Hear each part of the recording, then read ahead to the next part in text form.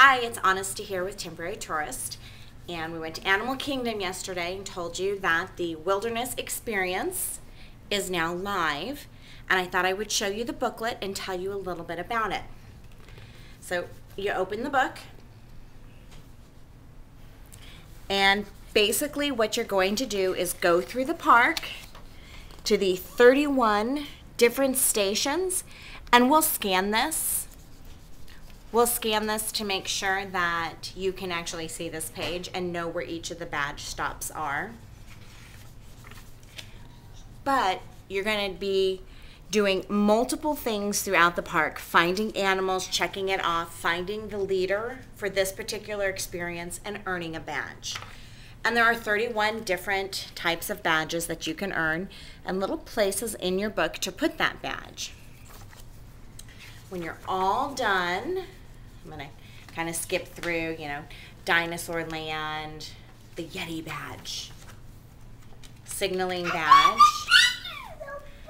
and there's even a little back page for your field journal, which I love only because I'm a Tinkerbell fan, and in one particular Tinkerbell movie, they had to do she did the little field journal to prove to her father there were pixies.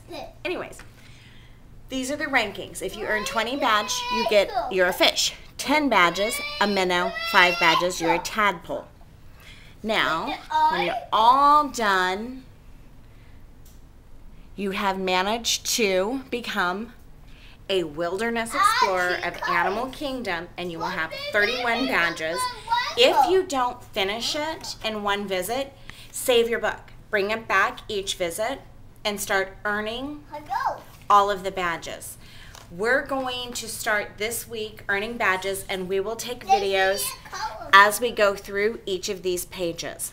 I'm going to scan every one of these pages in tonight so you can start preparing your itinerary for Animal Kingdom and earning your Wilderness Explorer badge. There you go. If you have any questions, leave us a comment on this blog post or the YouTube video or over on our Facebook page. Hope to see you soon. Bye.